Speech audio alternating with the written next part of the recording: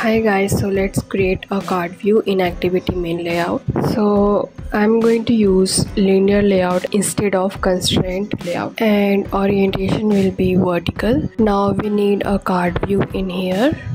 So card view, match parent, wrap content, and card corner radius would be 16 dp, card elevation 8 dp, and card use compact padding would be true. So let's use an image view in card view, and width would be match parent, height would be 200 dp.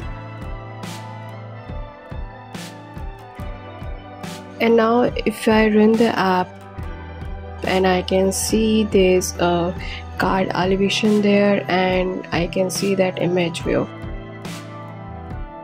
Now let's just try to include a text with an image view. So to include image view and a text view, I am using linear layout and orientation would be vertical.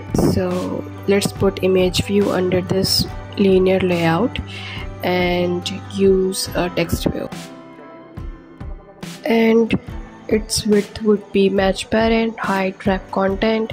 Let's give some text in here, and let's style this text a little bit. So this is it. This is how you can use a card view in any of your layout.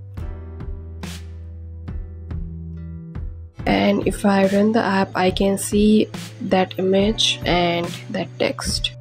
So that's it for today's video. Thanks for watching. Please subscribe to my channel if you like this video.